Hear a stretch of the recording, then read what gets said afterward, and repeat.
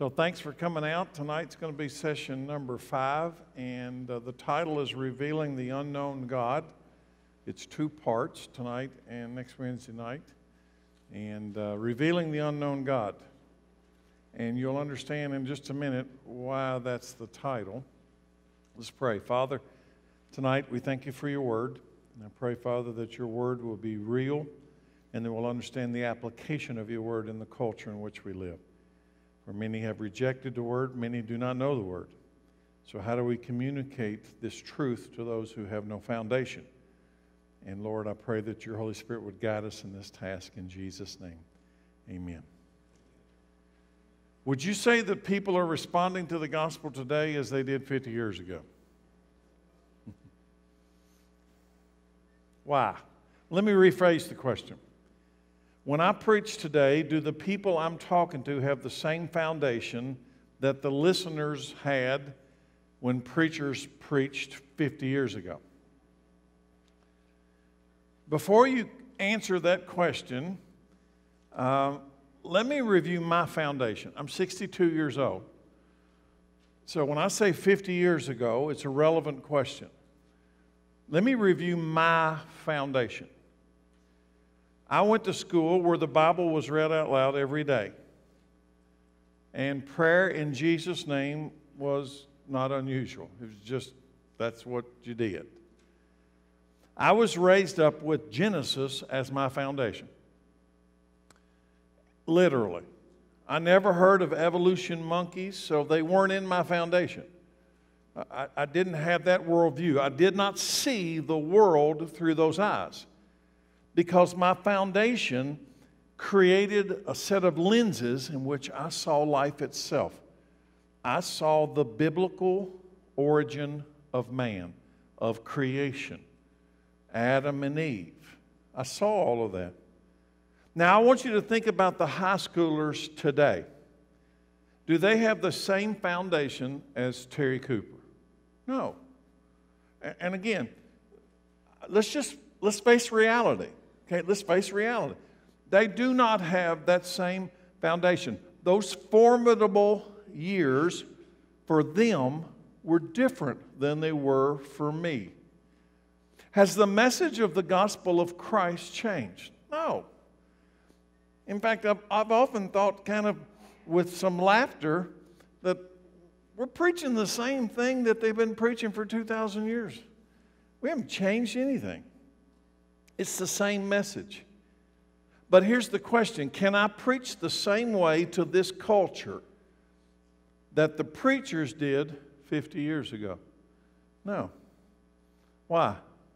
And a lot of you probably are struggling right now with me saying that, but please listen to me. Can I preach the same way to this culture today that preachers did 50 years ago? No, I can't. And when I say this culture, I'm talking about the younger generation, those coming up, those much younger than me.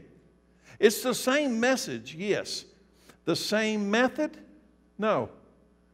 Why? I cannot tell somebody the end of the story without them knowing the beginning of the story.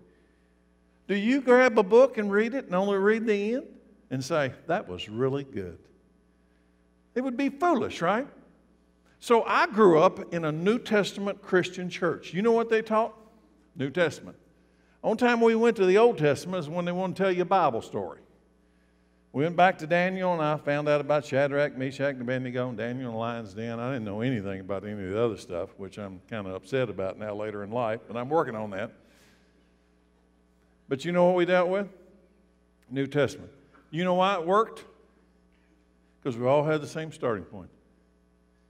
Everybody in that church had the same starting point. You didn't have to tell me about Genesis and Adam and Eve, because I already knew about Genesis and Adam and Eve. You didn't have to recreate the beginning of the story. But what about today? What about this generation of high schoolers coming up? Is it different? You see, the youth today don't have the same starting point. They don't have the same foundation that I did. Our public education system has taken care of that for us. Now, if they'd have stayed in a good church, we might have been able to counteract that. But the sad thing is, many of the churches even started going along with the educational system doctrine, given up on the idea that the first 11 chapters of the book of Genesis happen to actually be real. The origin of man, the origin of creation. This is where Ken Ham is going tonight in the video, and I'm going to set it up. The Apostle Paul preached to both of these types of cultures in his day, but it was different than what I'm applying right now. Let me give you an example. The Apostle Paul, what did he do when he would go to any town? He would go to a Jewish synagogue. So who do you think he's going to talk to in Jewish synagogues? Jews. Did the Jewish synagogue, Jewish people struggle with the book of Genesis? They loved the book of Genesis. They loved it. Why? It's their history book. So when Paul would preach to the Jews, he could preach kind of without having to deal with the origins. He could move on to other things because they understood it. The Jews and but could he do that when he got kicked out of the synagogue because they rejected Christ and he went out to the Gentiles? Could he just tell them the end of the story? Could he just tell them, you all need to repent of your sins? Why? You just need to repent of your sins. Why? Well, sin brings death. Why? If you didn't read Genesis, you couldn't answer any of those questions. You just sound like another nut somewhere telling you something you didn't want to do. You see, the Jews and the Gentiles, like all of mankind today, are all looking for purpose and meaning in life, fulfillment, heaven, something that's worth living for. But the question is, how do I get there? Who doesn't want to have hope, right? Who doesn't want to have a future? It doesn't matter whether you're Jew or Gentile, live then or live today. But how do I get to that place? How do I get to the place of hope? Something to believe in. 1 Corinthians 1:23 says this. So when we preach that Christ was crucified, well, let's stop there. Why do I preach Christ crucified? Because his crucifixion is the forgiveness of your sins. Why? Where does sin come from? You see, you can't just go to the end. If you just go to the end, we preach Christ crucified. Well, that might work for Jews, and that might work for people my age who were raised in the church. But what if you weren't Jewish and you didn't accept Genesis as reality? And what if you lived in a different time than me and you never heard the story about Adam and Eve except in comic book characters? We preach Christ crucified. And what's the result? I find this verse phenomenal, by the way. And what's the result? The Jews are offended. Now, if you read the NIV, it says the Jews consider Christ crucified, the gospel, a stumbling block. Which means what? They trip over it. They're trying to get to heaven, and then here comes Paul, a Jew, and says, to get to heaven, you got to go over Jesus. So you know what they do? They trip on him. Rather than stand upon him and receive the gospel, they fall over top of him and don't go anywhere. But what about the Gentiles? The Gentiles say it's nonsense, foolishness. But it's the same message. One group, the Jews, if they reject Jesus, they say what? I'm offended by the fact that you tell me that Jesus is the only way. Because, see, they didn't identify Jesus as their Messiah. They didn't believe he was who he said he was. And the Gentiles, what did they say? This is all nonsense. We all today preach Christ crucified. It is the core of the gospel. But to some it is offensive, and to others it is foolishness. That part has not changed. To some people it is offensive. It makes them mad. To some people it's just, you're a simpleton. It's foolishness. So let me ask you two questions. Did the Jews believe in God? Yes. But they stumbled over. They stumbled over and were offended by Jesus because he says he's the only way, the only truth, and the only life. And if you don't believe he's the only way, truth, and the life, and he stands in front of you between you and heaven, you're going to trip over him because you can't go around him. You're going to trip over him. He's a stumbling block. But what about did the Gentiles, non-Jewish people, believe in God? Which God? You see, Paul didn't have that battle with the Jews. They believed in Jehovah, Yahweh, the God of Abraham, Isaac, and Jacob. But when he goes over to the Gentiles and he uses the word God, the first thing they're going to think is, well, which one? Because there's a bunch of them, right? There's all kinds of gods. To them, the whole thing is foolish nonsense, because both to Jews and to Gentiles, the gospel is singular. Christ crucified. One man, one way, one truth, one life. One group had the foundation or beginning in Genesis. That'd be the Jews. The other group had no concept of the foundation, which made Jesus and the whole thing, the message of Christ crucified, foolish nonsense. Now here's where I must acknowledge, and the more I studied this past week, I need to stop and say something. I must acknowledge the working power of the Holy Spirit in my life. When I look back at the sermons that I have preached over the last 26 years of my ministry, I am amazed at one thing. Because I can look back over time at the methods that I used to communicate Christ crucified. God knew. I didn't know. I'll tell you, I'm not going to take credit for that.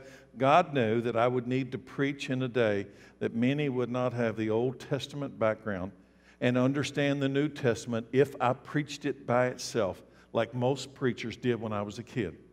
And God knew it. So you know what? When I look back at the 26 years of my ministry, there's something I always did, and I never knew why I was doing it. I'd like to take credit for it, but I didn't know. Every time I preached, I noticed that I connected the dots to the Old Testament. I still do it. I don't even try to do it. That's what happens. And God knew that. So when He called me and He gave me the Holy Spirit to do this, He gave me this ability to do what this generation needed. They've got to be able to see the beginning before they will ever understand the end. They've got to be able to see why you need to turn from your sin.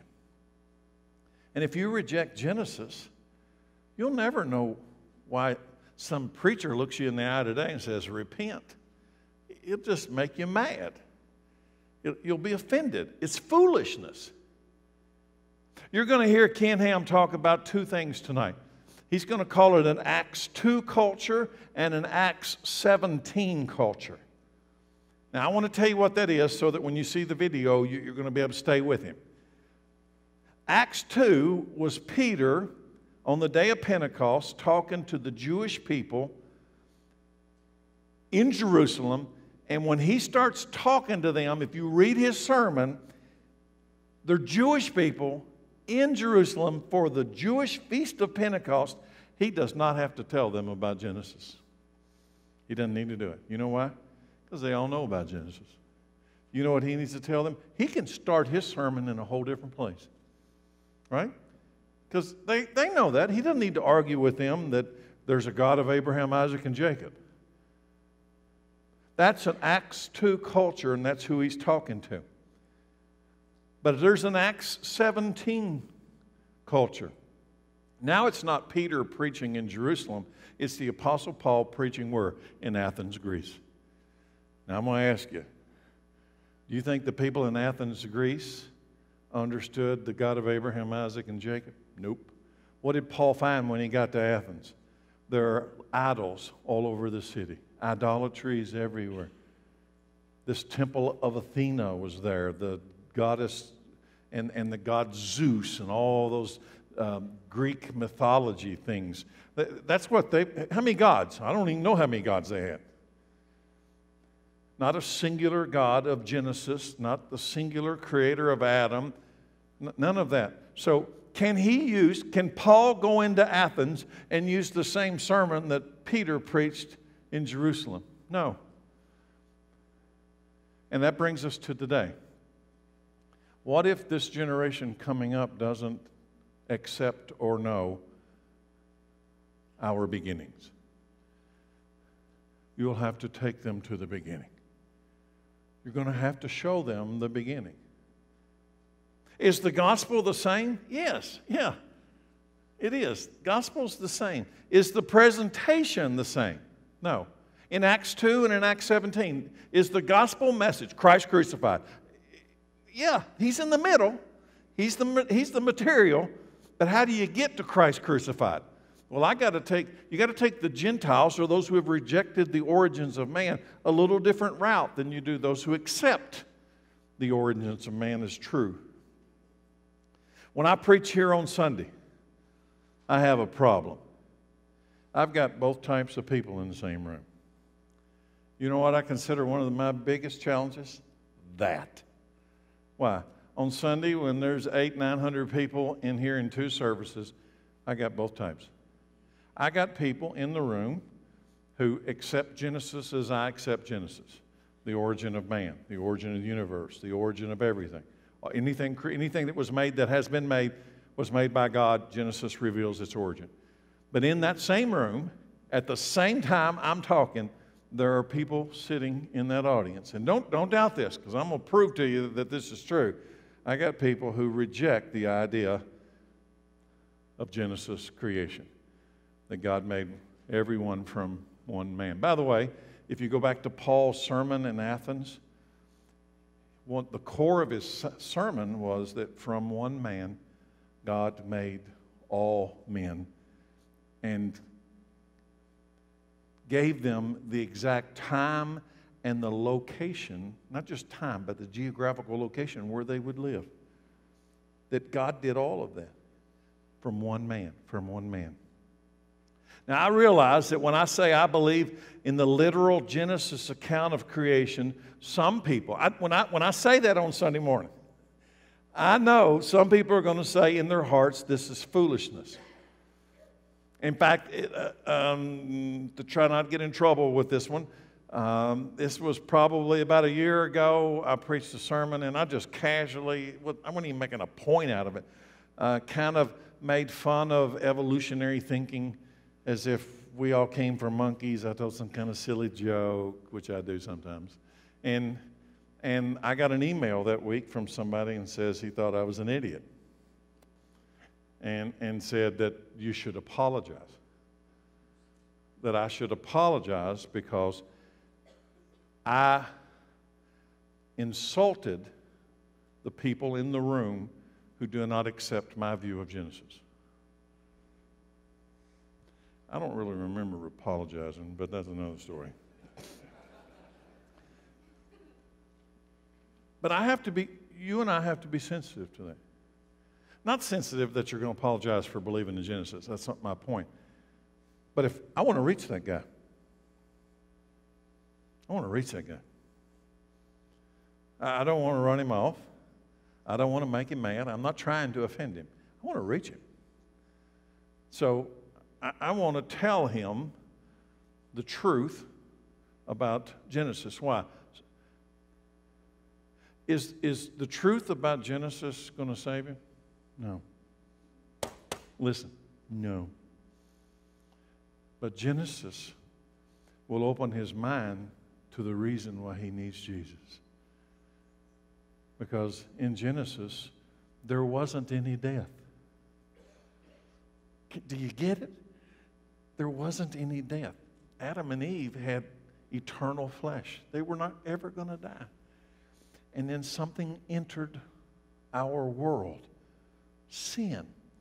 And sin is an infection that leads to death. It's a mortal disease. You die from it. And we all got it because we all came from the one who got it. And there was a time when man didn't have to die. And if you don't get that, you're probably never going to understand it when a preacher stands up and say, repent of your sins and turn to God. Well, why? So you don't have to die. It's the cure of death itself. By the way, Jesus is the foundation of Genesis, the Gospels, and Revelation. I want you to look at if the Word of God is this bookcase with all these books in it, Jesus is the foundation of Genesis. He is the foundation of the Gospels, Matthew, Mark, Luke, John. He is the foundation of Revelation. He's the foundation of all of it. Don't misunderstand. But he is the origin of all of them. By the way, let me prove it to you. In Genesis, read those first few chapters in the six-day creation. What? How did God do it? In the beginning, God created the heavens and the earth. How? And he brought in earth movers from other galaxies and bulldozers. And how? How do you do it? How do you do it? This is really important. How do you do it? He spoke. The Word. So what's creating in Genesis? What's creating in Genesis? Bulldozers? No. What? The Word. Okay, stay with me. Genesis, what's creating? The Word. Go to the beginning of the Gospels. The Gospel of John. First verse. What? In the beginning was what? The Word. And the Word was with God, and the Word was God. He was with God in the beginning. So, what's happening in Genesis? The Word is creating. What's happening in John 1? In the beginning was the Word, and the Word was with God, and the Word was God. He was with God in the beginning. All things were made by Him, for Him, and through Him. Without Him, nothing was made that has been made. Is that confusing? Now let's go to the last one, my favorite, Revelation. When He comes back, He's going to be on a white horse. And what's His name? And His name is written. What's His name? Come on, you've been here very long. Surely you know His name. The Word of God. You can't make this up. Right? So, is the Genesis one important? It's important. It's important. I can't just jump to, He's on a white horse and His name's the Word of God. They're going to say, you're a nut. You're a nut. But if you can see the whole story, read the whole book, then maybe I'm not a nut. You will fully understand. You will never fully understand the Jesus of the Gospels until you see Him as the foundation and the origin of Genesis. Ephesians 2:19.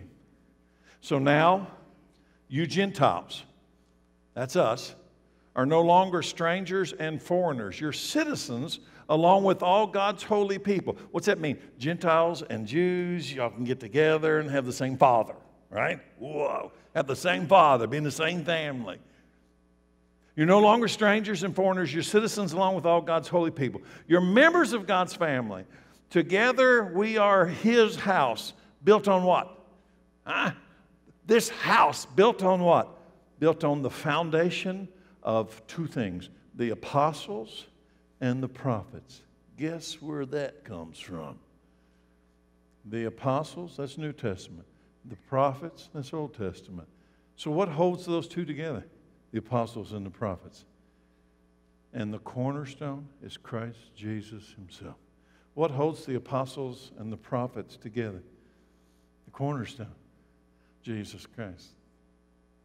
Notice he said apostles and prophets. Genesis reveals the origins of man, all creation. Israel in the Old Testament, that's the word you got from the prophets. Israel revealed the first coming of Jesus the Messiah. The Gospels, let's go to the New Testament, the Gospels reveal the life of Christ and His death on the cross. The book of Acts reveals the birth of the church, which is going to reveal what? The second coming in Jesus. And by the way, the rest of the material after that all deals with a common theme. You know what it is? He's coming back. It's in there. Ken Ham tonight is going to use the word eschatology. So I'm going to prepare you for it. Some of y'all say he talks so fast I can't even listen to him anyway. That's why there's words up there. Read real fast. He does talk fast. And tonight he's going to introduce a word. I don't want to play the video until you hear the word and know what the word is. Eschatology. It is the study of end-time events. By the way, he's going to give you three options that will be called out in the video. Amillennial, premillennial, and postmillennial. And in case you're wondering, I'm premillennial. You know what that means? Probably most of you don't. Premillennial simply means that it's, by the way, let me say this. Premillennial, which probably is not going to surprise you, is the most literal interpretation of the three. Premillennial means that we believe that Jesus will come before the 1,000-year reign. That Jesus will come. The coming of Christ is before the millennium, which is 1,000, which is the 1,000 years that we will reign with him on this present earth. And by the way, the Bible in Revelation clearly says, and we will reign with him on the present earth for 1,000 years in new glorified bodies. So I'm premillennial. You know why? Because that's what the Bible says. I take it. But there's some that are amillennial. The word means no. They don't believe in any millennial. They don't believe there's ever going to be a 1,000-year reign of Christ on this present earth. They don't believe Jesus is ever going to come back to this present earth. There's going to be a big whoosh one day, and everybody either goes to heaven or hell. Amillennial. That's what the amillennials believe. Postmillennials, I can't even comprehend what they believe. You know what postmillennials believe? They believe that right now you're living in the millennial reign of Christ. If that's true, I am one disappointed guy. I am. I vote for being disappointed. Because you know what that means? I don't even know what that means, so I don't even know how I'm going to tell you what that means. I'm a premillennialist. I take the literal interpretation of Scripture whenever I can. So you're going to hear that. That is eschatology. Here we go. Ken Ham. It's about 25 minutes long. Let's fire that up. I got one last question. And it's based on something in there, and I've seen it, we've talked about it, debated it on our staff and our leadership. Is he said 2/3 of the high school to college age, when they graduate high school, go to college, 2/3 of them never come back. We're losing the culture. They're going out into the darkness. So I'm going to ask you this question. It's in the notes. Is it too late for our culture? Have we fallen too far? Because everybody wants to know. I can't stand up here tonight and say I know the answer to that, because I don't. I have an opinion.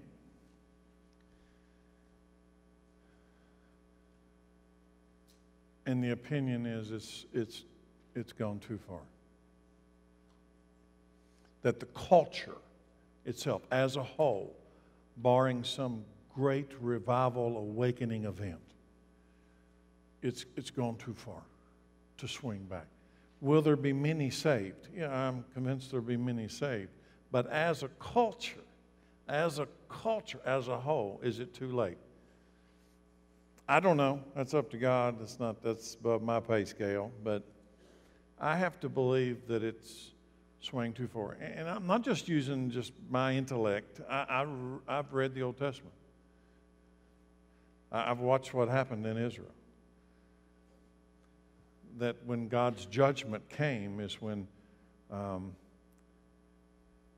they reached a point to where there were so many more in idolatry and so many more, when even the leadership of, even the Jewish religion leadership had abandoned God.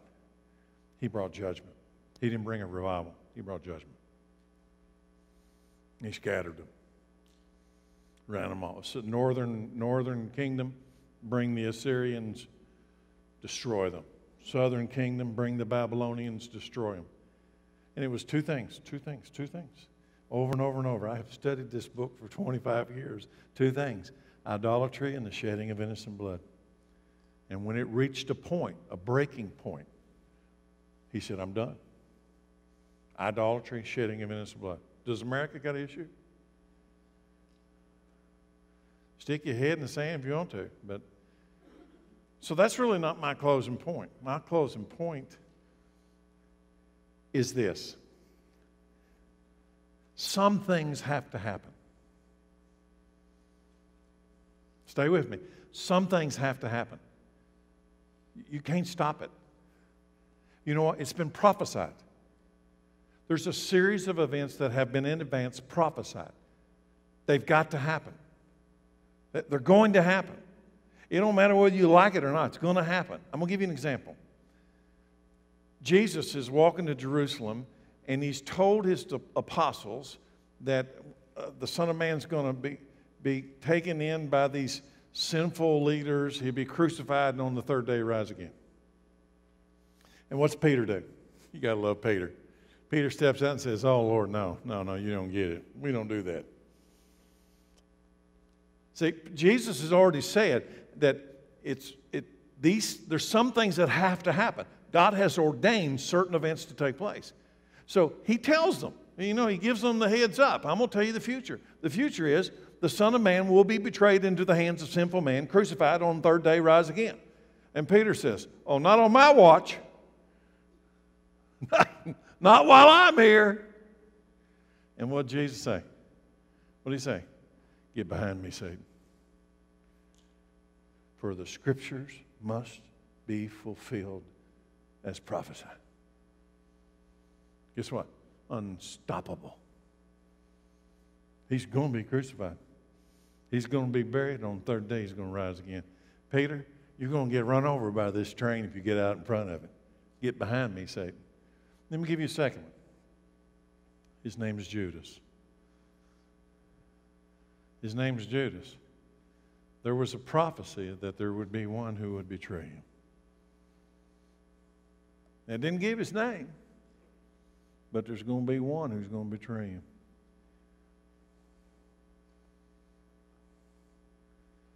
It's going to happen. It's unstoppable. So I want to read this one to you. It's found in Mark. It's in the notes, chapter 14. In the evening, this is Jesus at the end, at the Lord's Supper that last night before he's captured. In the evening, Jesus arrived with the 12 disciples. As they were at the table eating, Jesus said, I tell you the truth. I tell you the truth. Don't read over that one. It's unstoppable. It's unstoppable. When he says, I tell you the truth, just go on and make the deposit in the bank. Nobody's going to stop it. I tell you the truth. One of you eating with me here will betray me. Greatly distressed, each one of them asked in turn, am I the one? Because they knew whenever he said, I tell you the truth, I've told you the truth. So they asked, am I the one? And Jesus replied, it is one of you 12 who is eating from the bowl with me. Why? For the Son of Man must die, as the Scriptures declared long ago. What's unchangeable? As the Scriptures declared long ago. You know what the Scriptures declared long before Jesus ever got to this room? The Son of Man will die. Can anybody stop it? Can the 12 guys say, let's get out of town. Sneak him out tonight. Huh? Let's get him out. Somebody tie up Judas and we'll get out, right? You're not getting it. For the Son of Man must die, as the Scriptures declare long ago. So if it's unstoppable, if everything prophesied, announced, I tell you the truth, is unstoppable, it will happen. Look at the next sentence. But how terrible it will be for the one through whom it happens. For the one who does it. So here's my point tonight. In many ways, I think the culture has shifted so far it's beyond recovery. I think there's a great apostasy taking place right now, a great falling away from the Word of God. It's in the church. It is catastrophic. It will lead eventually to the coming of the Antichrist. But you better not be involved in it when it does. That's my counsel. You better not be connected to it when it comes through. Somebody's going to betray Jesus. Woe to him through which it comes. The Son of Man's going to die. These events are going to take place. You know what? Paul already prophesied that the events are going to lead up to the coming of the Antichrist before there's a great taking caught up event. It's already written. It's going to happen. Nobody's going to stop it. I don't know the day. I know this. You better not be a part of the rebellion while the rebellion goes through town. You better get away from that rebellion. Look what he says. For the Son of Man must die, as the Scriptures declared long ago. But how terrible it will be. Listen, it gets worse. How terrible will it be for the one through whom the rebellion comes. So how terrible will it be? Look at the last sentence. It'd be far better if he'd never been born. I'm going to tell you what that means. I'm going to tell you what that means. Whether you know it tonight or not, I'm going to tell you what you are. You are an eternal being. You have not always been. You had a starting point.